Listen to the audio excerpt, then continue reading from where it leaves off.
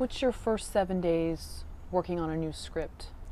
Well, before I write anything, I just think about it a ton, and I really make sure that I feel like I have the arc of the story and the characters, and I know where things are going roughly. But you know, once I have that and I decide that I'm going to take the time and write this thing, the first 7 days honestly are just writing feverishly in a row without ever looking back, so that I don't have a chance to destroy the idea before it has a chance to live. That's really what it's about.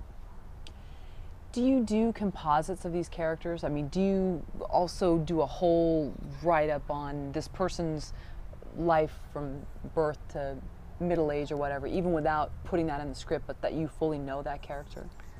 Um, Sometimes we do composites of characters, or we'll just think about backstory.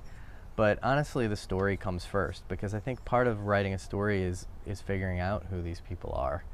And at least for me, the people are not necessarily that well defined. You may find that the story needs to go in a different direction, and that character that you originally thought of might not do this. So to me, the story arcs and the plotting of the story is malleable as well as the characters are. Like, everything is this tornado that unfolds, and then once that first draft comes back, you kind of look back and then you start figuring out, hey, I thought this character was really like my sister, but it's not actually. It's like a blend between my sister and, you know, this girl that I dated, or whatever it may be. So I think, you know, I just try and leave it open, but once we're ready to shoot, we know who these people are and can probably talk about them for a long time. Any tips on figuring out the ending? It seems to be sometimes a very difficult thing. People have a great finish, great middle. I find endings to be easy. I do. It tells me, the story tells me how it wants to end. The characters tell me what needs to happen. I think the hardest part for me is the middle. Is like, you know, creating,